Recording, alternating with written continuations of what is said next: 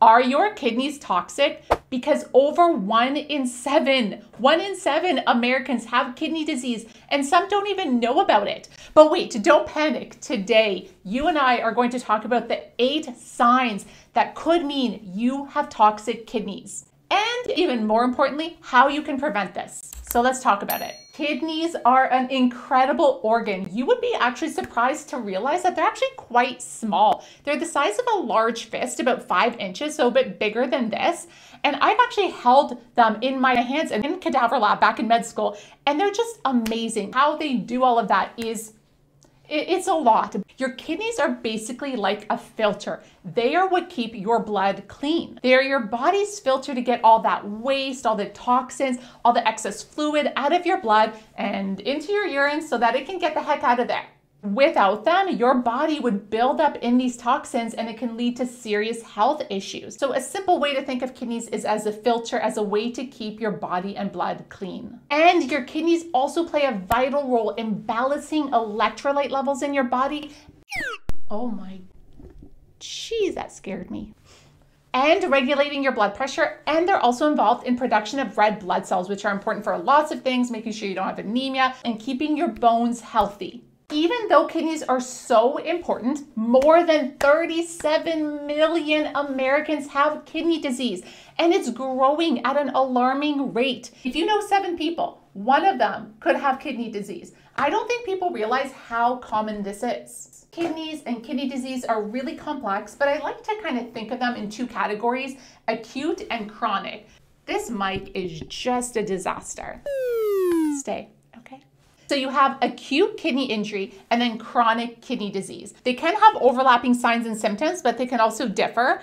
But acute kidney injury is typically temporary, and it can be caused by things like medications, toxins, infections, severe dehydration, autoimmune diseases, and chronic kidney disease. The 2 most common causes of it that are really important for us to talk about today are diabetes and high blood pressure. These are 2 things that your lifestyle can dramatically affect. All right, let's go. 8 key signs that your kidneys could be toxic. Number 1, changes in urination. So the kidneys are involved in creating urine. So of course you're going to see some changes in urination if you have damaged kidneys.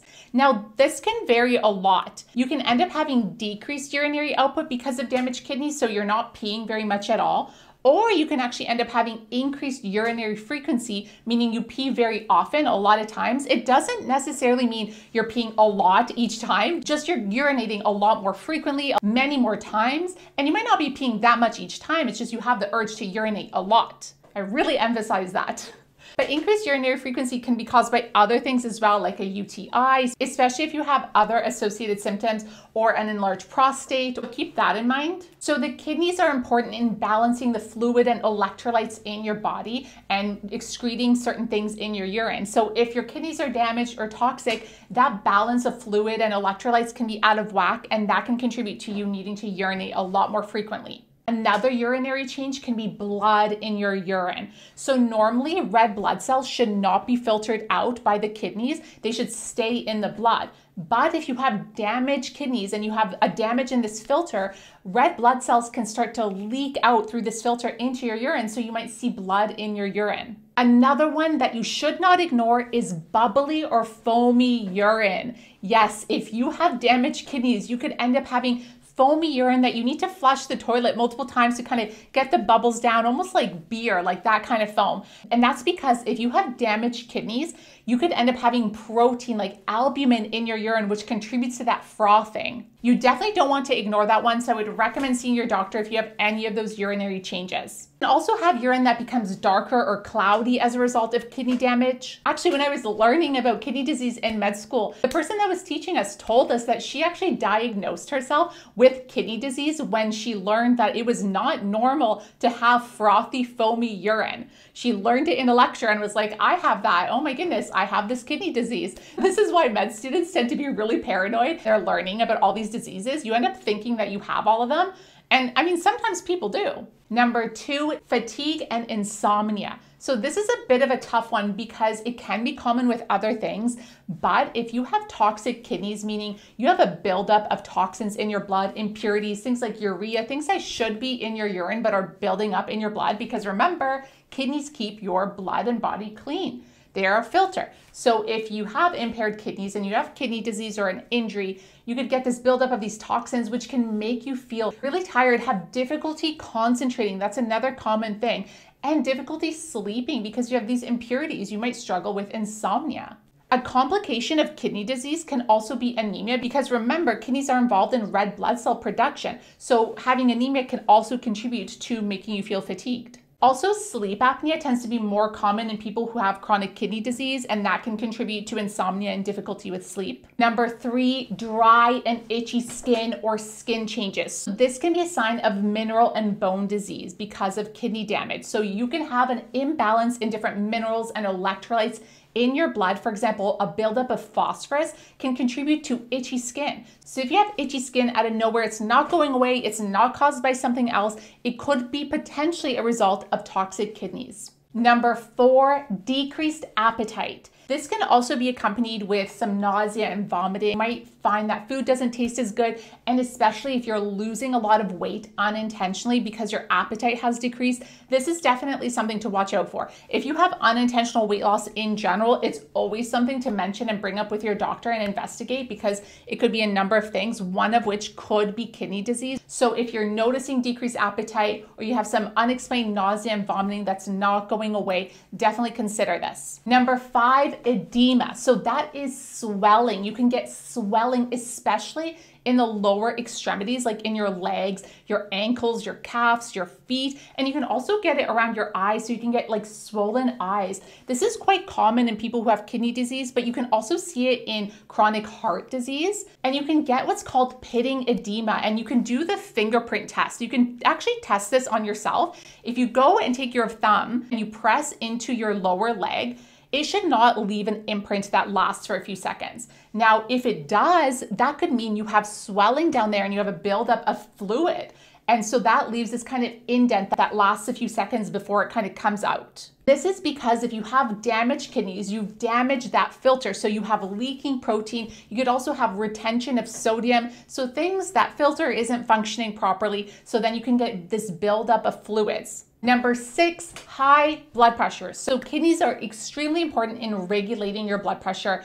Damaging this filter, damaging kidneys and their function can lead to a backup in this process and can lead to high blood pressure or hypertension. And this is kind of like a bad kind of cyclical process because hypertension and blood pressure can further damage your kidneys. So kidney damage can cause high blood pressure, and then that can cause more kidney damage. So it's just an endless bad cycle that you don't want to have. Number 7, bad taste in your mouth or almost like a metallic taste. Even bad breath that has like this smell of ammonia, which you kind of have that ammonia smell in urine that you might be familiar with. So if you have this and you're experiencing it, it can be really unpleasant and it could be a sign of kidney disease. So if you're experiencing this and you don't have a cause for it, definitely talk to your doctor. Number 8, muscle cramping. Like I said, kidneys are so important in electrolyte balancing. So things like calcium, phosphorus, potassium, sodium are all balanced by kidneys. And many of them are crucially important in normal muscle function, contraction and relaxation. So if you have an imbalance of these electrolytes and things are all out of whack, you can end up having muscle cramping. Muscle cramping can also just be a consequence of like a magnesium deficiency or calcium or just an imbalance in your electrolytes. But that imbalance of electrolytes could be because you're not getting it in the diet, or it could be because of kidney disease. Okay, and I have to mention an extra one, number 9, no symptoms. Yes, early kidney disease can have no symptoms at all or very subtle symptoms. That's why it can just be missed by people and people can get diagnosed later on, which is not ideal. It's better to catch it early and try to correct it. So if you have some of the risk factors for kidney disease, like diabetes or high blood pressure, definitely something to talk to your doctor about to see if maybe even if you're not having any of these symptoms, maybe you should get your kidneys checked out and see how they are functioning. Of course, there are more signs than just these 8 if you have kidney damage or toxic kidneys. And an interesting one for you to know note also could be vitamin D deficiency. If you have damaged kidneys or kidney disease, you could end up having a vitamin D deficiency even if you're supplementing with a lot of vitamin D. That's because your kidneys are needed in converting vitamin D into its active form. So if your kidneys are damaged, you're not going to be able to convert vitamin D to the active form that it needs to be in your body, even if you're supplementing with it. So if you're chronically low with vitamin D and can't correct it, the underlying cause could actually be kidney disease. Okay, so we know the signs of toxic kidneys, of kidney disease, but what causes kidney disease? Well, the two most common causes of chronic kidney disease are diabetes and high blood pressure. Now, these two are related to each other and can sometimes come together as a pair and just worsen each other. They're friends, but they're toxic friends. So this is really important because the two most common causes of kidney disease can potentially be preventable with lifestyle changes, with diet. So when we talk about diabetes and insulin resistance and a diet high in sugar, all these things can contribute to diabetes. There are really significant and dire consequences of chronic diabetes with uncontrolled blood sugar. Diabetes that's not controlled can cause microvascular complications. That's what we call it. That means it basically attacks and damages the small blood vessels, specifically in the kidneys and in your eyes. So you can get what's called nephropathies. So you can basically get damaged kidneys and also retinopathies, so damaged eyes, which can actually cause people with uncontrolled diabetes to go blind and lose their vision. I think a lot of people don't know how severe the consequences of diabetes are when you don't control it. When I worked on internal medicine, I saw a lot of people with really poorly controlled diabetes and horrible consequences like amputation of their limbs. I mean, it's just so incredibly sad. And that's why I'm trying to do these videos to help you understand and to help motivate you and inspire you to make these changes for your health, because they are possible. They are challenging. They are so challenging, but you can do it and we can do it together. And it's so important to be informed about this stuff because a lot of it, if you're proactive, you can either prevent it, which is ideal, or reverse it. So this is the reality of over-consuming sugars and processed foods in our diets. It's not pretty. Eating a diet high in sugars and high in processed foods also contributes to a lot of inflammation in your body, which also contributes to high blood pressure and diabetes.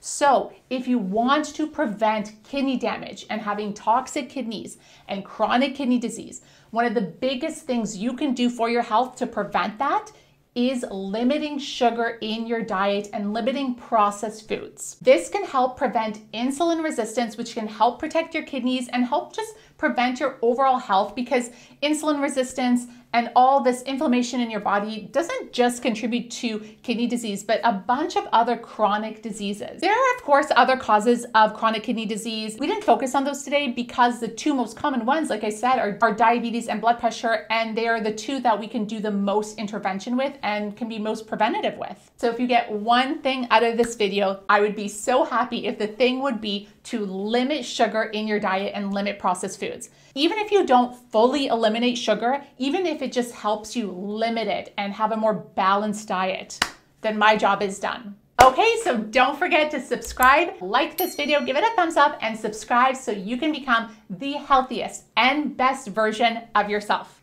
Let's do it together.